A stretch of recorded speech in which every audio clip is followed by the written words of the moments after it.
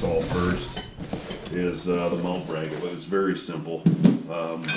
And what's nice about it is it stays flush with the bottom of the frame, so you're not going to have crap, you know, digging in as you're wanting to discontinue as a mudder on the off season from plowing. So this is 3 bolts each side. It'll go up into the frame, and then you can see like these points here actually connect to that hole in the frame here, and then these two are already pre-drilled, so no drilling. Looks like here we've got the plow springs, which unfortunately, even being Can-Am, they're not quite the same yellow, but I don't know, they'll do. Of course, we're running the Alpine Flex Snow Plow. I think I mentioned this kind of shortly in a video previous. So what we have to do for this is install the blade real fast. Other than that, the back is pretty straightforward. Got nice recessed steel bushings and everything. It also came with float runners as well. So if you know, to keep up off the ground and the gravel, you got the floats as well, which is nice. Then, Can-Am sticker on there, that's cool. And then back here, now that around.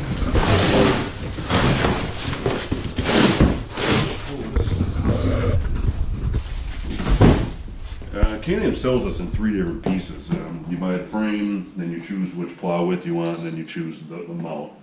We went with the 72 inch, which is the bigger of the Alpine Flex plows. One thing I did like about the Flex plow is the main mount point is actually reversed to your normal plow. So all the pressure is put down on the top of the plow, which helps it dig in. As opposed to if it was on the bottom, you know, they can have a tendency to kind of push over top of the snow. So the way these are designed is to help keep downforce on the plow.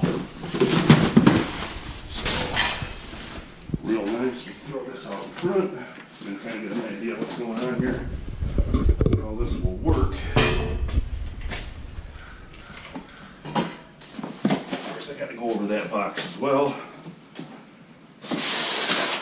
So once the plow is all done, the only thing we got to do to hook up is you just put your foot right on here, and it unlocks from these pins from the mount. So you drive over it, hook your winch up to this cross member bar that we're going to put in here, and when you start to draw it up, it actually lifts this portion first, snaps into the frame, and then you're good to go. So another nice little setup with the Alpine Flex. You know, not a whole lot left on the plow that we need to keep year round. They also added a winch saver kit, which I haven't really looked too far into. It's a magnet setup that when this point touches this point here on the machine, it'll send a switch to tell this to turn off. Apparently it's all pre-wired very nicely, and it's got to find out how we tap into the actual system floor. Looks like we got a relay, some tabs. There's a magnetic pickup there, and of course the magnet for the plow. So that'll come later. I don't foresee having any issues of overrunning the winch. So then we also got to swap this out. I don't know. I mean, I really like the super winch, but as you can see, it's getting torn up and it's actually eating into our rope. So we'll probably leave this on year round, because even from pulling from the side or heavy, you know, down or up or any which way, we'll be protected. So a little bit beefier, but I think it'll be all right. Should be fine. There. Man. Oh, I got it. So then this is going to be up here.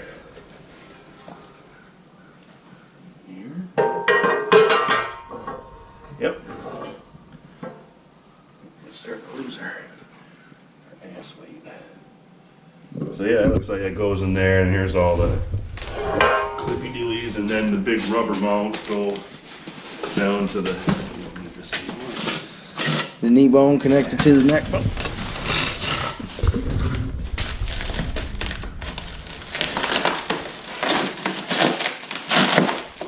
More to this than I thought. Want the old timer? Oh, yeah, thank you.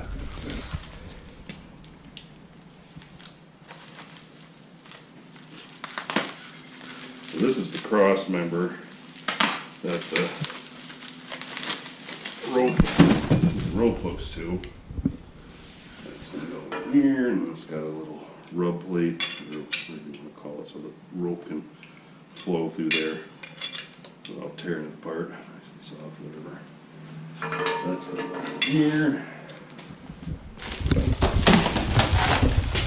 Here's the lever lock.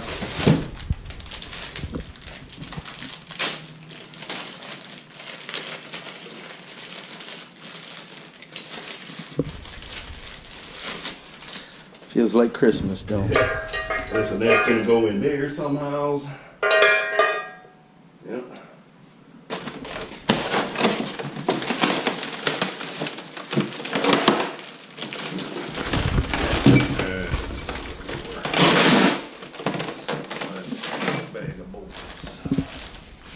Throw them instructions away. No, God, no. They just put a thing in there telling you to go to the website for instructions. The only package that was with the actual.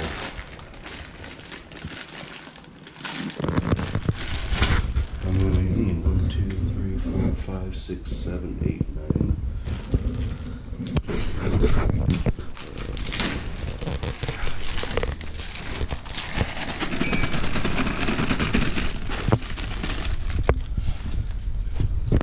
So there's going to be these big Mamasukis there, and there's got to be 9, I'm guessing. These are all fucking shims, right? 9? Yep. Alright, let me get you.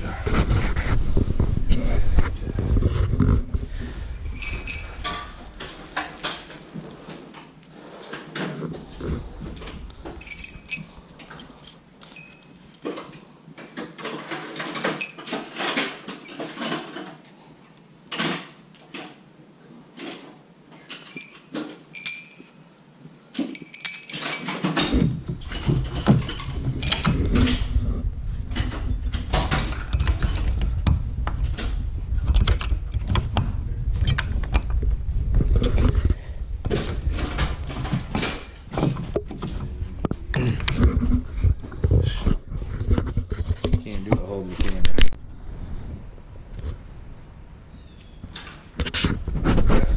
Do it, people. Put that one there, because it fits. Yeah, we got to figure out which bolt to use. So here's a. Okay, this has got a bushing. So I'm guessing. That's the one that's got to go here.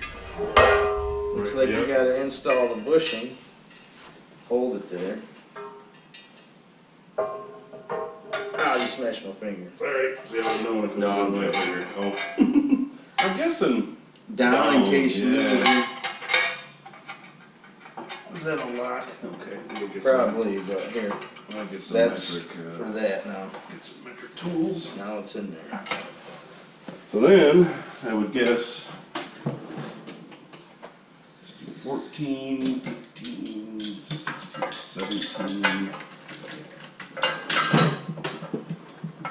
Okay, look. This spring goes here. With I'm guessing Oh yeah, for sure. this odd bolt. Yeah, is the one that goes through. Mm-hmm. That looks like it's 10mm stuff. Maybe? I don't know. Yeah. 13, I'll get some more. Alright. Okay, so. Shit, I didn't know we had to bring our rivet gun. Rivet gun. Yeah. There's rivets? Rivets. Probably for this. Oh. Yeah. Yeah, we didn't even install that. Bullshit. That's gonna wear it. Oh, you know what? You might not want to because it's gonna collect bullshit. That's what I was thinking, yeah. Now that you bring it up. That's where they want you to rot away. They give you the wear guard like it's gonna do something, but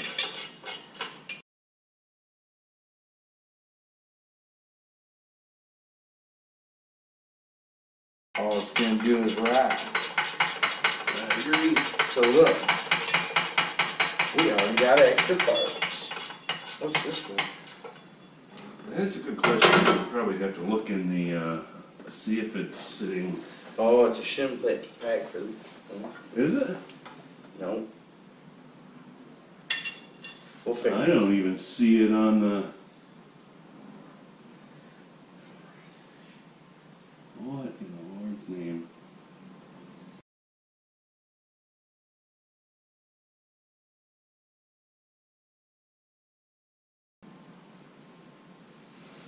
Right here. Yeah, that one I'm not seeing. These 4 bolts are for this. We're gonna want them to the farthest one Out front. for the Defender because we got the high rise. So just for your guys' info for the XMR, because we got the higher mount winch, we have to go to the first. Yeah, it's 2 bolts all the way to the first.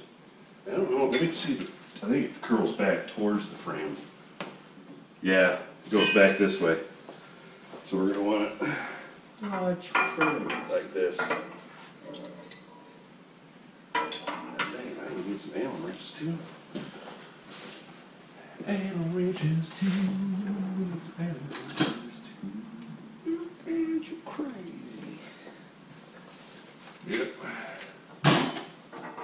Good old BRP. Did I ever mention how I hate fixing cars and working on shit? Yep. That's why we do it for our fans. So that they can do it in an easier way than us. Alright, so here's the. Now we put the pretty inward? Who puts the pretty inward? Oh, I didn't want it to catch on any rope. Oh, that's a good idea. See? That's why we work together as a team here at When they rot Defender out and XMR. rust on there, you're gonna have to access them and you can cut the head off. Easier I this should way. take this freaking sweatshirt off, I think. Get your head away from the heater and share some of the weld. Go over here. That's far too warm for me. Oh. Yeah, that's gonna go. We're gonna avoid your warranty because you didn't put the wear bar on. Whatever this is. Like, I don't. It doesn't. You don't even match any. It looks like wires might have to come through it, like a cover plate. Oh, yeah. Maybe for that whole gnarly up here. Right here. Like it bolts up down here. Yep. Oh, yeah. Nope, they're a little off. Yeah, like a rope guide or something. That one's got me baffled, eh? Alright.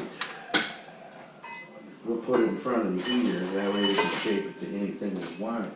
Alright, so I'll keep them over here. So now we gotta flip her over. Flip her over and Oh,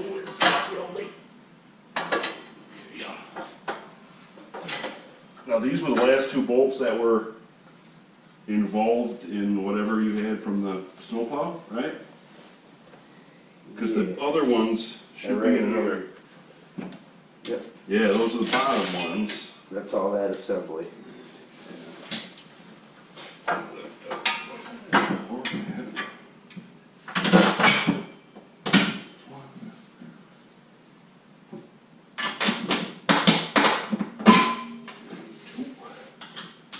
And you know what, let me get a ratchet for this because I don't have a ratcheting wrench.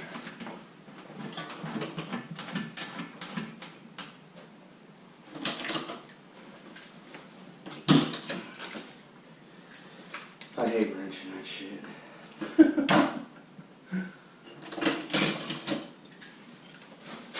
I think it's pretty much the dumbest shit.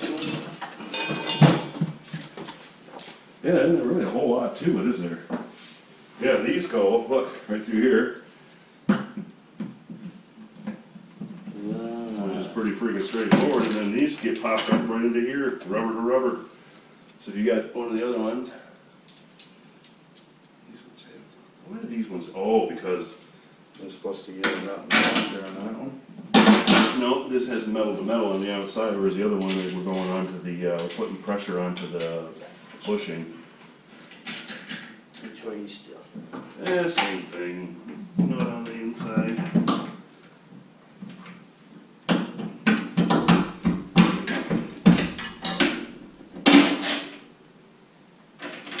Some people use an alignment pin. When you're good, you're good.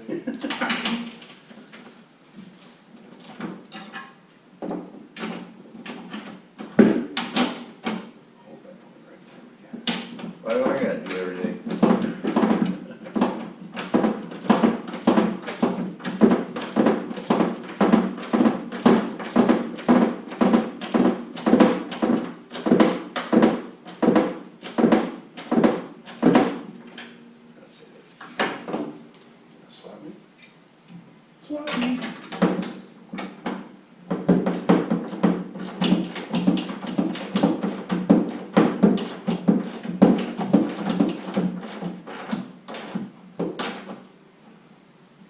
That went pretty tight. Try to get it closer to the bushing, but I don't think we're going to get all the way there.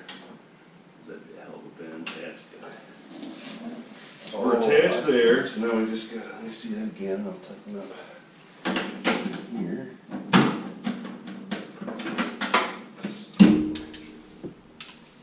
Every bolt's a different size. Of course. I hate it.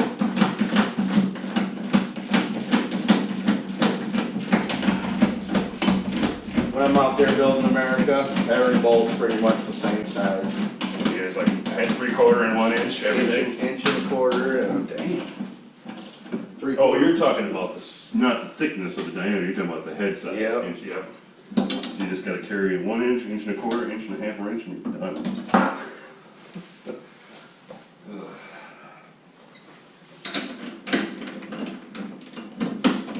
Not too much precision to it.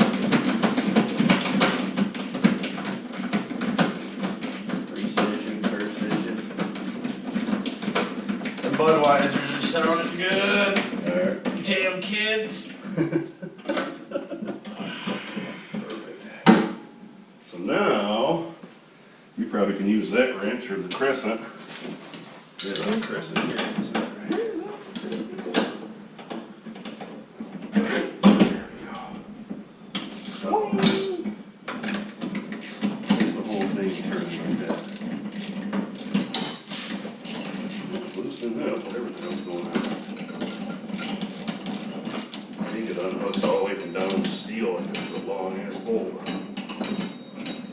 Being weird. That's a brony. Jeez.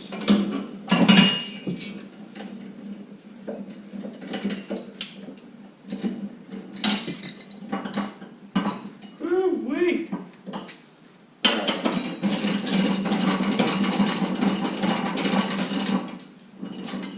All this off? Yeah, it goes between the two rubbers. Oh, don't forget this bushing here. Yeah, I didn't. So yeah, it's gonna go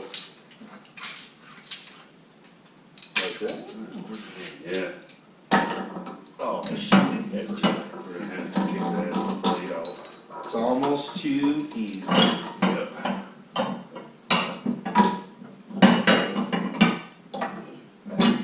$1 million.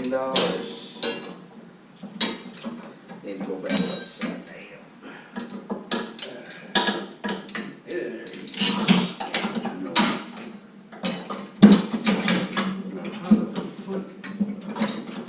I don't know about you, but I'm not seeing any threads. I got mine.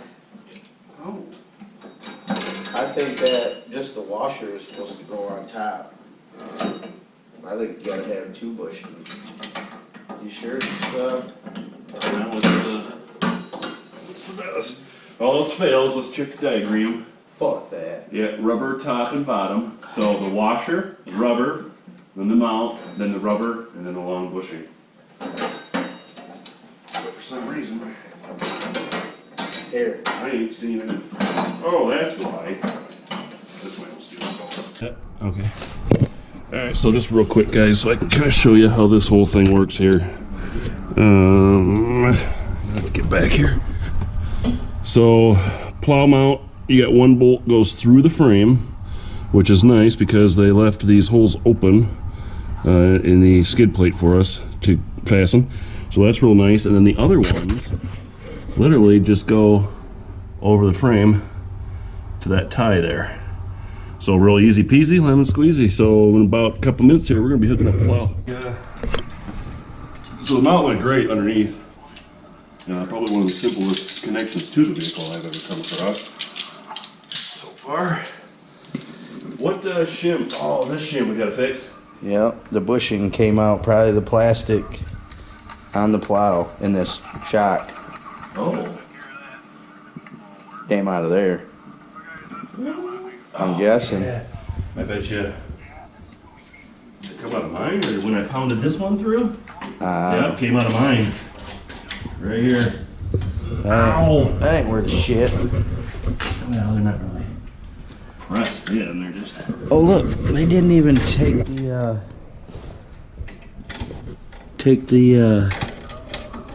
Yeah, they leave that on there so it doesn't get screwed up until after you. I've seen that on other parts. Can I pull it off? Yeah, it's time. Oh, it's time to let her shine, man. Pulling the transfer tape. Oh, they didn't work the bubbles out of this one. Whoa, that's when we almost flipped it.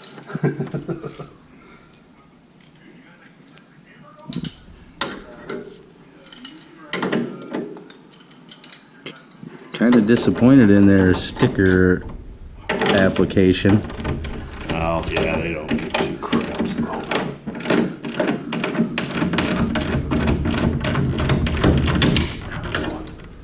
There it goes. Right in.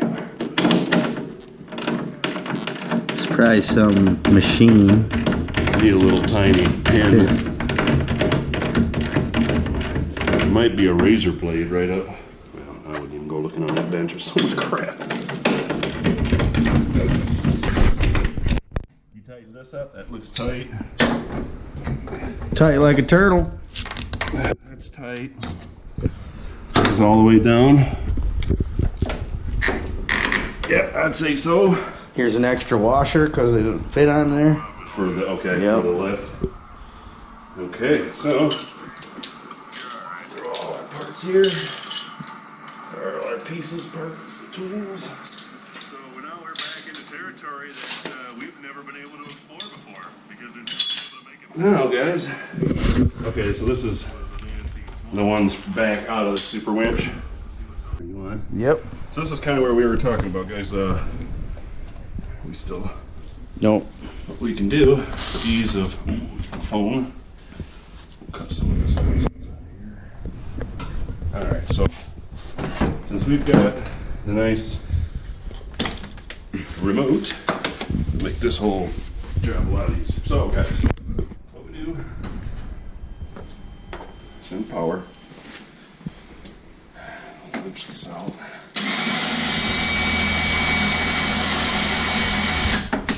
So right about there is good. And then this comes back up on itself. Alright, so then what we want to do from this point is get the vehicle up and lined up above the pins. Now if you want to come and get a view of this coming up. I don't want to do shit. So as you can see, this very nicely is the other side right in there. Hold on. All right, so once we get it hooked up, guys, and get it lined up, then it should be able just to actuate the winch. And snap her in, and that's it. Right down there. Look how high up that is. I don't think I'm ever going to overfill. I don't know, maybe in another video, guys, I'll get into the magnet stop, but I'm not really sure if I'm going to use it because this actually has rubber stops on it too. And you can see how high up you can actually, you can take the plow before it even hits the rubbers. And I mean, So you got just enough clearance is the bottom of the machine. So if you got to make it over a stump oh yeah, or a that's snow good point. Very good point. pile of snow, Everything looks like it actually. Oh, it's a solid plow. I'm very happy with it, very pleased. Now guys, all we need is some snow.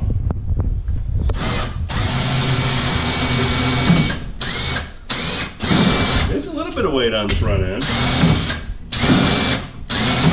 But remember, I've also got the shocks turned all the way down so we can get it out of the enclosed trailer, which is not optimum. So now we just got to put this little pretty beauty ring on here,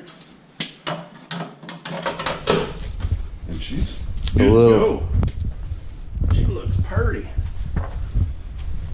Oop, there's another one there I'm missing. So these are just little automotive pop rivets, guys, nothing big.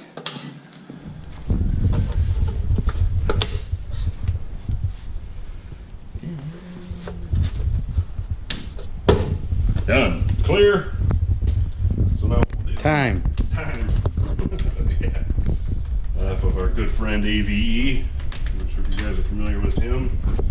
If not, check him out on YouTube. Love his videos. He tears apart all kinds of great things, and I'll let you know if they're worth buying or not. So, yeah, AVE, good guy.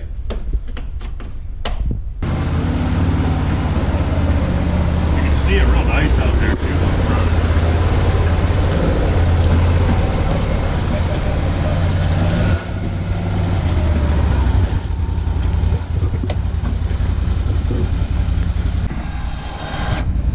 Yeah, this is wonderfully, guys. You got a tape measure?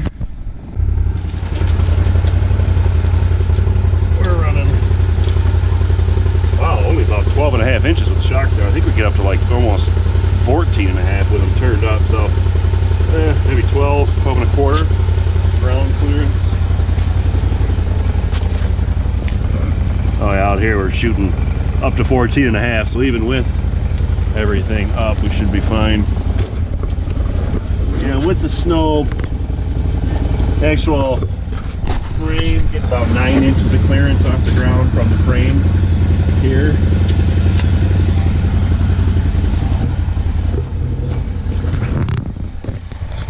And of course, you guys got it's like multiple sections. That's the only 45, does it? That's the only bad thing, eh? Is Yeah. you got to do it by hand. Yeah.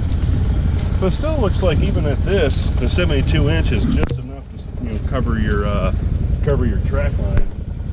Might be shy just a touch, but even on the inside it looks fine. That just means you get to play in it some more and make extra swipes. Here you go. I need to do a recess paint on that Can-Am with yellow. Doesn't that look nice painted in there? You hearing this, Can-Am? Yeah. Step it up, guys. That should be yellow or something. One of your colors. We took our old trailer and made them your colors, so at least you could do is fill in the Can-Am. Well, awesome, guys. I think this is a successful run, and it's going to work good for us this year. Possibly coming up, we're going to be doing, I think, a plow install, or at least a plow overview for Kawasaki Terex 4. So we'll try to get that to you guys if anybody's interested, and then possibly one for the Honda. What's the Honda? I forget what the style he has. For our buddy Len, so we'll probably do a video on that too, just so you guys can kind of see all around what it takes to put one on side by side. So with that being said, I think we're good to go, guys. Thanks for watching us, and soon we'll do a video. We're gonna do a name change soon for a lot of reasons. We're gonna be sponsoring a new driver, Cole Friday. He's going to be racing in the Best in the Desert and score racing, along with doing like lawful league jumps. He's holds a couple records for jumping right now. So for reasons of sponsorship and for our channel growing, we want to step away from the trademark Defender X of our name. We're still going to stay true to the Defender, but we plan on changing our name to Michigan Mudmasters. We've got the company set up. So you probably see it as the banner on top of our page, but probably within the next week I'll sit down and I'll talk with you guys about it and make sure everybody's on board, because I don't want to lose any of our subscribers. They mean a lot to us. It's why we're here doing this, is for you guys.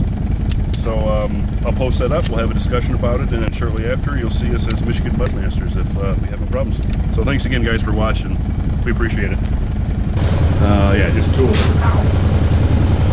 So we'll drop her down, then you should be able to, and there you go, guys, that easy. Flip your hook. Up. That's the light. Just line that. So it's that easy, guys. I mean, yeah, I couldn't ask for a better setup. I know a lot of them you had to put pins in the back every time you load them and unload them. So ultimately in the winter, I'll pull this in, of course, drop the plow so I can use it in and out, and then grab